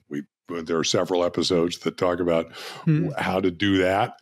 And then when we got back together, we were singing outdoors in a parking garage wearing masks. And you could not join in that activity unless you were vaccinated. All right. And then ultimately we moved inside, vaccination required, wearing masks. And then over time, as things sort of let up, we dropped the vaccination and masking restriction. And we caution people that if they're at all suspicious that they may have had a significant exposure or actually have the virus, to stay the hell away. And sometimes, lots of times people they'll certainly do that, but then they'll, for a period of time after that, show up masked. All right. And we have some individuals who have underlying conditions who mask routinely. I don't know, if in a large chorus to address your letter, the probability that there's going to be a problem goes up. I can't put a number on it, okay? But the more people, the bigger the probability, I would assume. But anytime you put a crowd of people together, if there's one in the crowd, it's going to who's transmitting virus, it's going to be a problem. I would say now in our chorus, there's only we have 30 people on the risers, usually 25, 30 people. There's one or two people who wear masks routinely. There are quite a few people, myself included, who are north of 65 years old, and some who have some underlying conditions as well. Typically, they're not masked because singing in a mask is such a drag. We did that, all right? Pandemic is a drag. The pandemic is a drag. So I think right now, unless there are really extenuating circumstances, the way we're behaving is we're going about our business, okay? But we're keeping an eye peeled for respiratory diseases. We have a safety policy in place that says COVID or any other respiratory problem, stay the hell away, okay? Seems to me that everybody should be vaccinated and have a plan, like Daniel says. Be ready to take Paxlovid or Remdesivir because that's what'll save your life. This and should stay home if you're sick. Yeah. And by the way, this should come up in a couple of months in flu season, which is still a thing. So yeah, if you get sick and you test negative for COVID, and you do one of those rapid antibody tests and still not feeling so good, stay home. Remember, if the first you could have the flu, you could kill somebody. Is negative, do it again. Yeah. Right. And if that one's negative, I don't want your other stuff either. I don't want, exactly. That's my point, is if you really are totally negative for SARS-CoV-2 and you are still not feeling well, I don't want to see you. People in general should stay home when they're sick. But as we know, people don't do that. And for a variety of reasons. And for some people, that's hard. That's tough. That's a problem. That means no money for that day. Yeah. Okay? Which ought to be fixed, but that's something we can't apparently do. I think number one, if you can, for any of these respiratory disease, get vaccinated. All right. That is, if a vaccine is available, take it. All right. I don't care whether you've been infected before or not, get the vaccine. And so using myself as an example, I've had 5 shots and COVID. I did that. After the 5 shots. Alan, can you take the next one? Sure. Carol writes, I watched the new Debunk the Funk about the ridiculous documentary, The Viral Delusion, and I thought maybe you could have a psychologist or sociologist on to discuss the following questions. WTF is wrong with people? Why would anyone make a video claiming viruses don't cause diseases? Who's profiting financially and how from anti-vax lies? I can speak to that in a moment. How is it that so many people fall for crap like that? Are people leaving high school that poorly educated? Yes. Is it some bizarre form of resistance to authority? Yes. I can't wrap my head around this and don't know what should be done. I try to educate people on social media and they call me a lemming. It's very frustrating not getting anywhere with them, especially with all the COVID deaths and disabilities being caused by disinformation. I got a lot out of your discussion with David Tuller. Thanks for that. That episode has gotten 7,800 views so far. All right, so Carol, what is wrong with people is a question I have been pondering for decades without a clear answer. But who's profiting financially and how from anti-vax lies? There is money to be made in this, and there is power to be gained from this. Andrew Wakefield, who propagated the granddaddy of a lot of this modern anti-vax nonsense, he was certainly not the first anti-vaxxer, but thanks to an investigative journalist named Brian Deere, we now know that Andrew Wakefield, at the time he was putting together his BS paper trying to link vaccines to autism, he was also pitching a business plan to capitalize on that fear in a huge way, which involved... was part of it that he was trying to destabilize the trivalent vaccine because he was going to help someone who was trying to make a monovalent? That was part of it. Yeah. And he was also working with attorneys in the UK to set up to sue vaccine manufacturers.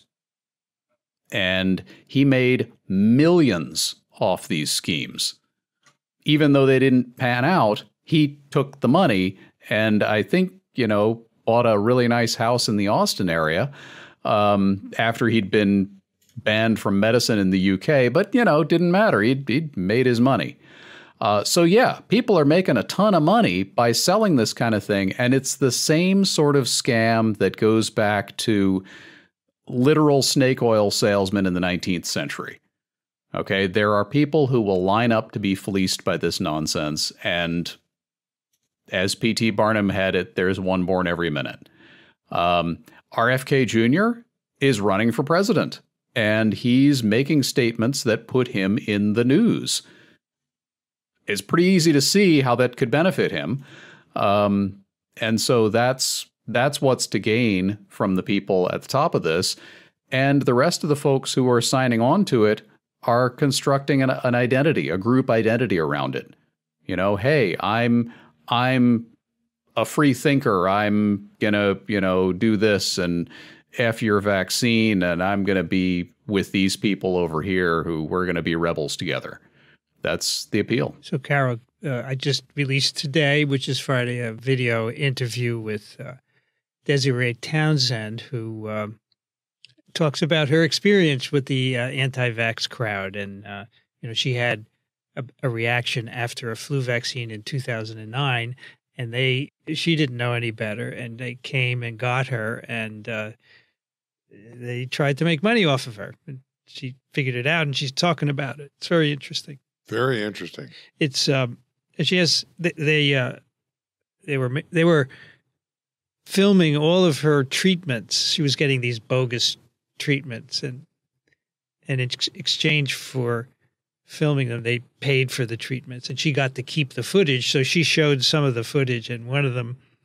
So she had tried out for the Washington Redskins cheerleader, and she made it, and then she got this flu shot, and then she deteriorated. So the guy said, "She's going to be the next Jenny McCarthy, taken down, Redskin cheerleader, taken down by the flu shot."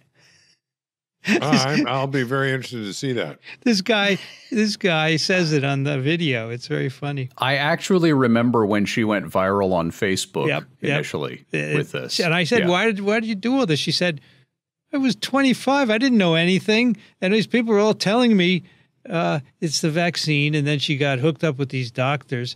And she said the one guy kept saying, "It's the mercury. It's the mercury."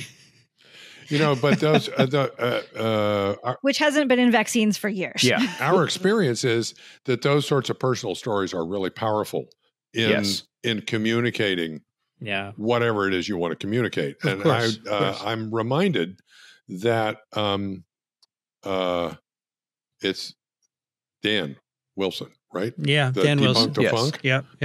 In that first episode where we interviewed him, he revealed that he had been a conspiracy theorist Yeah, that's right. in his youth, and then saw the light.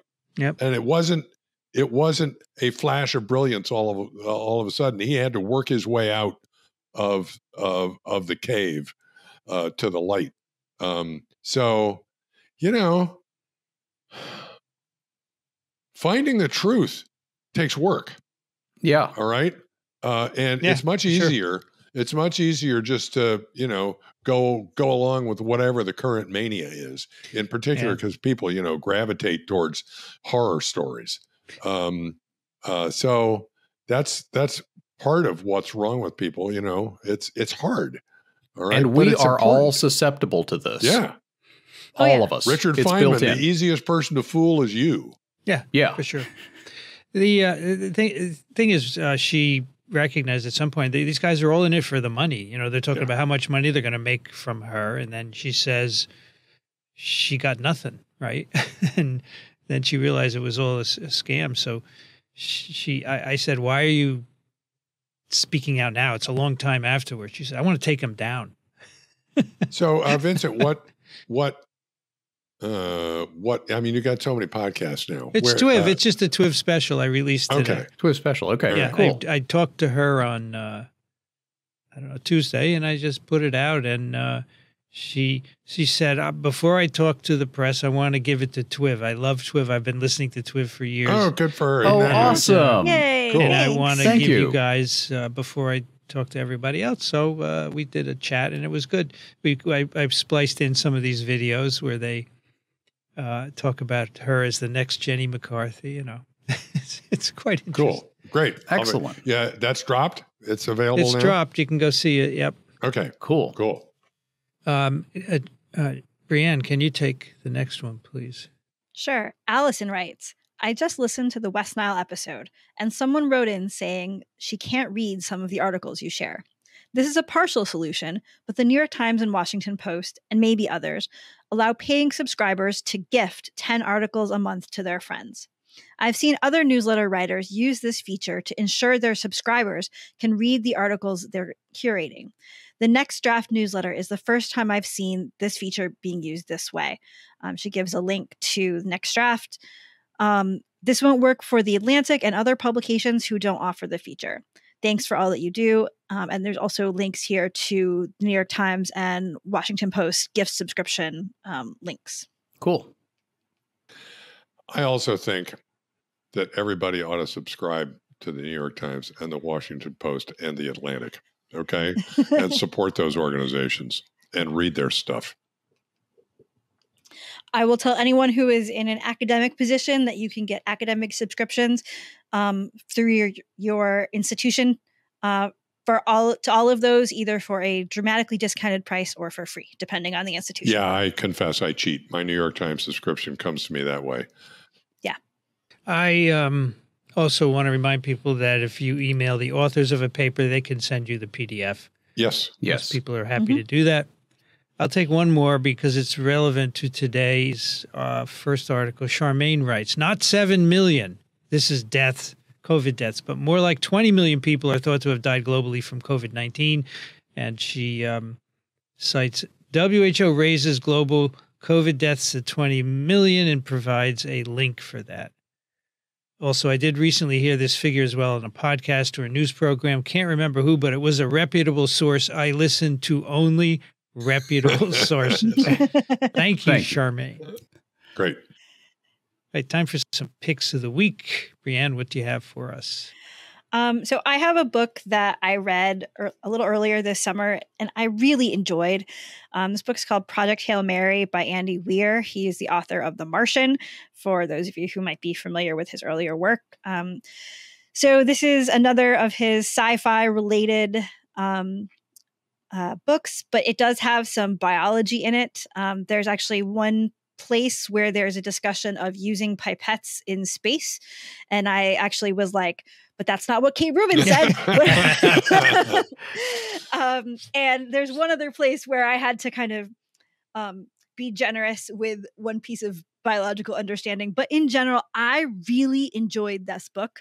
Most of the people I know who've read it Really enjoyed it. It's a fun kind of sci-fi space, but also kind of extraterrestrial book. And so if anybody's looking for something to read, it came out a couple of years ago. I really like it. I have actually read it, and I remember enjoying it, but I forget the plot. Give me the 10-word summary. Trigger my memory. I'm going to give you a summary that's going to trigger your memory, and try not to give things away to others. Guy wakes up on a spaceship and makes friends with a spider alien. Ah, right. I thought, yeah, okay. All right. Yes. Good. Jeez. Yeah, it's very good. So I heard him at ASM in Houston this summer. He was interviewed by Kate Rubins on stage for an event. Oh, cool. Yeah, it was fun to hear the two of That's them fun. up there. Yeah. And she was asking him questions, and he was, I'm not a microbiologist, ask them out there. It was pretty funny. He said basically nothing matters about truth or fact when he writes. He just makes it up. It is fiction. Yeah. Yeah. There was one part where I had to think, and I was like, okay, here's a hypothesis of how that could be real. Sure, we'll go with that. Okay. Rich, what do you have for us? Okay, my pick is my new squirrel feeder. Actually, it was intended to be a bird feeder. It's called Bird Buddy. Okay, but it is. I'll get into its actual features, but I have to say that its design is absolutely ideal for squirrels because they can get right up on it and sit on it, and they go through a whole feeder of stuff every day. I haven't been able to get around them yet, but I'm going to go to Wild Birds Unlimited and get my actually best possible squirrel defense mechanisms because I like this machine. It's a feeder that has a camera in it that's activated by the birds that land. Okay. And it's connected with the internet. So you get little messages on your phone that tells you that somebody's been visiting your feeder, and you can click on it and it identifies the birds or the squirrels for that matter. The squirrels. And has a little video and stills that it makes, and you can save them or put them away. And it's just very entertaining. How are you going to Can it distinguish individuals within a species? No, doesn't do that. Okay. And in fact, it has. It doesn't get the species right all the time, I don't think. Okay. How do you keep the squirrels out? You put some big pan underneath or something? You know, so far the only thing you don't. You don't. It reminds me of that wonderful video of the guy who set up the sort of squirrel obstacle course in his backyard. Okay? I think we picked that some time ago. At any rate, I have this thing hanging. All right. And there's an umbrella-like thing you can hang over it. And I've tried that in 3 different positions, but the squirrel just says, and goes down to the feeder. A game. I'm going to go, fun game. Yeah, thank you very much. So I'm going to go. I have a feeling that the better way to do this is to put it on a pole and get with a big funnel underneath it type of thing, and maybe some landmines. Yeah. I don't know. I think they're going to crawl up the pole and crawl they under the will. thing, you know. Yeah. If not, what I do, they'll jump from the roof. In a way, I don't really care. I don't mind feeding the squirrels, okay? But they go through so much food. Well, there's only one kind of squirrel. You want to look at different kinds of birds, right? That's right. Oh, my gosh. Well, it's a good idea. Yeah, it's a great idea. And I'm getting a lot out of it. I enjoy it. Do you get notification on your phone when something's there? Yeah. Yeah. And how often do you? I can be.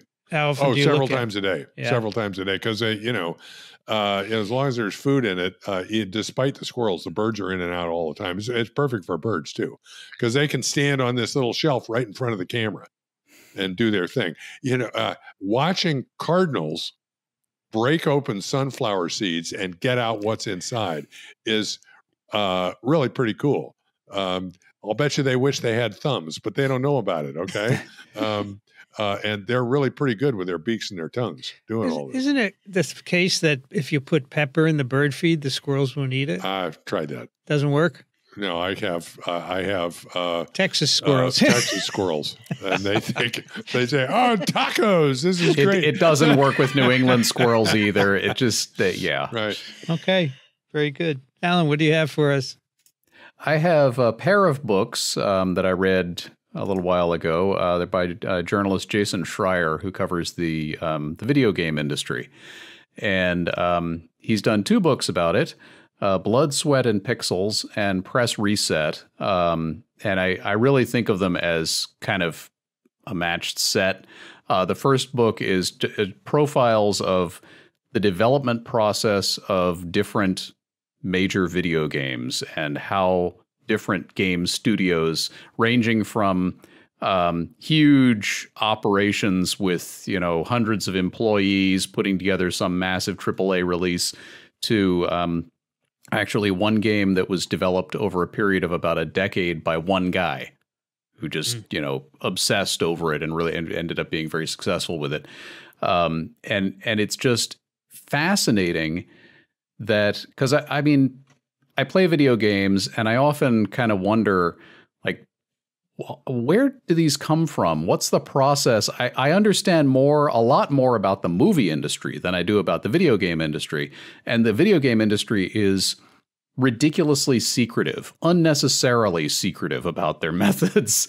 So it's really cool to get that kind of a perspective. And then the second book, Press Reset, is about game studios that have closed, that have been shut down. So projects that have failed. There's in the first book, there's one project that didn't make it to release. It's kind of an interesting story. The second book is all about the ways in which the industry screws up. And it is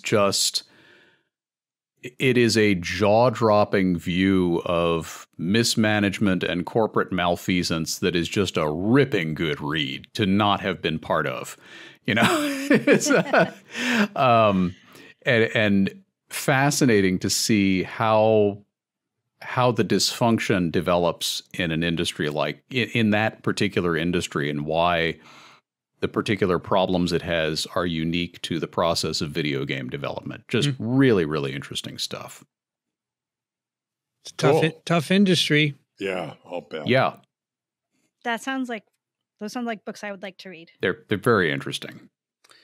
My pick is an article in the Proceedings of the National Academy of Sciences. So this is open access. I checked, so I'm now sensitive to this, so you can read it. It's written by Carolyn Beans, a science writer. So, PNAS has research articles and features like this, which are written by science writers like Alan Dove, right?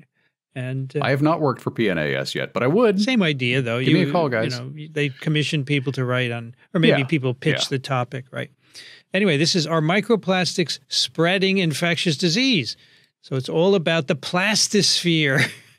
So we use a lot of plastics, we throw them away, and over many, many years, they grind up into tiny fragments, and the definition is less than 5 millimeters, and it's a microplastic.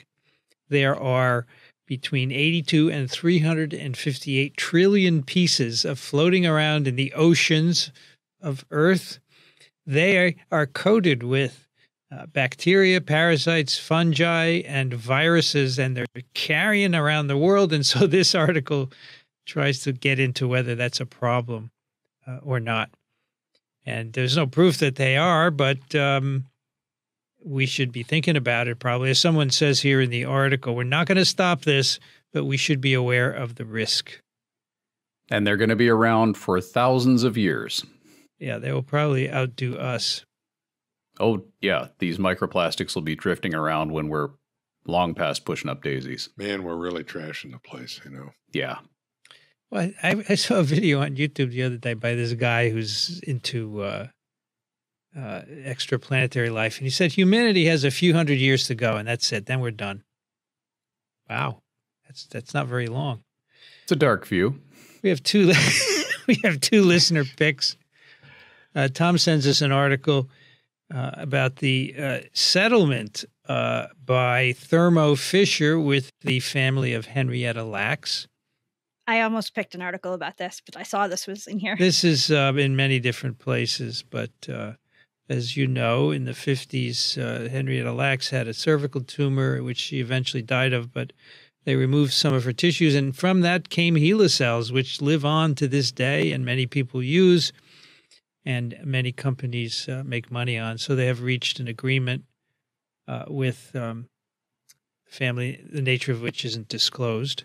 But of course, this whole business was not known until Rebecca Skloot's book. It wasn't widely known, I would say. Many people knew it. I knew that the cells came from her and that they didn't tell her about it, nor her family. But the Immortal Life of Henrietta Lacks, the book and the movie, all made this widely known. And so there you go. Cool. Excellent. And Kathleen? So, yeah, and I think a second company actually got sued yesterday about her cells. Okay. Kathleen sends us a pick of the week, Quantum Magazine, Why Insect Memories May Not Survive Metamorphosis. The reshuffling of neurons during fruit fly metamorphosis suggests that larval memories don't persist in adults. By Yasmin Saplakoglu. You know, it's very interesting. This often happens. The URL of the article is insect brains melt and rewire during metamorphosis. But yes, so they probably made that first and then made the title later. I don't know. But anyway, it's a cool article. Thank you very much for that. Very good. Kathleen. Kathleen writes, I claim perfect TWiV listener status, or maybe extra perfect TWiV listener status on 3 counts. I listen with pleasure to all the Microbe TV podcasts. I believe I'm a member of a target audience, the non-scientist. I'm an artist. I am even happy not to understand what you all are talking about at times because I find the calm drone of your voices comforting. Oh my gosh, we're droning? Do we drone? The calm drone of our voices. We'll take that as a compliment. Sure. In this increasingly terrifying world, I rely on TWiV to give me a second home where grace under pressure is the norm and humans never lose their heads or their cool. Keep up the good work. We depend on it. I even keep my cool when there's squirrels in my bird feeder. Grace under pressure is the norm. I like that very much. I think that could be a T-shirt. TWiV, grace under pressure is kind of like countering a miasma of anti-think. Thank you, Kathleen. We appreciate it. We love getting letters like this, folks. We're very happy to send them. We don't mind being called droning if you say nice things. As long as we're calm drones. Calm drones, yes. I'd like to stressful drones. I'd like to understand, maybe I ought to read this article, understand the details of metamorphosis, because I've seen descriptions where basically inside you awaken from a terrible dream and no, sorry. Well, go ahead. Actually, this says that when they wake up, they don't remember what happened, they don't remember which anything. is probably a good thing, because my understanding is that what happens is pretty dramatic. Certainly, when you look at what goes in and what comes out, it's dramatic. But I understand in between, there's some significant, really, dissociation and reassociation that goes on. But I don't understand the details. I read a short story by a Japanese author about a bug that woke up as a human. That's good. That's more terrifying than the other way around. And he couldn't figure things out at all. He couldn't figure it out. He was very confused. All right, that's TWiV 1035. Oh, I said 1035. Look at that. You can find the show notes at microbe.tv/TWiV. You can send us questions, comments, picks of the week to twiv@microbe.tv. And if you enjoy our work and our droning voices, you can support us. We'd love your support. We need it. Our support is steadily declining, folks. Steadily. So, for $1 a month, you could go to Patreon or PayPal. That would help because we have a lot of you out there. Microbe.tv/contribute. Today on TWiV, we have Rich Condit, who is an emeritus professor, University of Florida, Gainesville, and currently in Austin, Texas, where it's really hot. Thank you, Rich. Sure thing. Always a good time. Alan Dove is at turbidplaque.com and also alandove.com. And thank you, Alan. Thank you. It's always a pleasure. Brianne Barker's at Drew University, BioProf Barker on Twitter, X, whatever it is. Thank you, Brianne. On all the social Are you on Threads? Oh. Or Thread? I think I downloaded it and I opened it once. But thanks. I learned a lot. Threads is interesting. It came out of Instagram, and it was a way for the company employees to communicate. So they decided to make it an app. It's kind of like a Twitter thing, and it got huge, over 200 million in days, the biggest rollout ever of an app. And it's just another place to be. Yesterday, so when someone follows you, you automatically follow them back. That's the way it works, instead of you having to do it. So yesterday, I followed Rebecca Skloot, who, as we just saw, was mentioned in that story. I'm Vincent Racaniello. You can find me at all the social media platforms. Yeah, Microbe TV is on all of them. We're even on TikTok. Ooh. And Jessica, a Cornell grad, is making TikToks for us over there.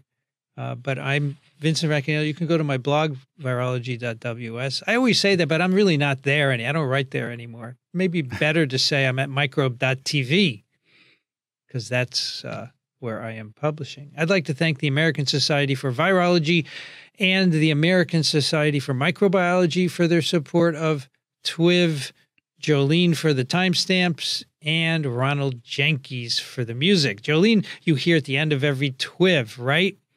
She's actually going to be on TWiV in a couple of weeks. I had lunch with Jolene just the other day. That's who that is on the schedule. Yeah, it's JRR. Yeah, I was looking at that. I was like, what? Is that one of Vincent's kids? No. Tolkien? No. Right, exactly. Yeah, I saw Jolene at ASM in Houston. And I said, why don't you come on, tell us about your work? She's got a lab. She works on phages. She does cool stuff. I heard her talk. She was really good. So Jolene, yeah, she'll be. So you get to hear the person who does the timestamps. Cool. You've been listening to This Week in Virology. Thanks for joining us. We'll be back next week. Another TWiV is viral.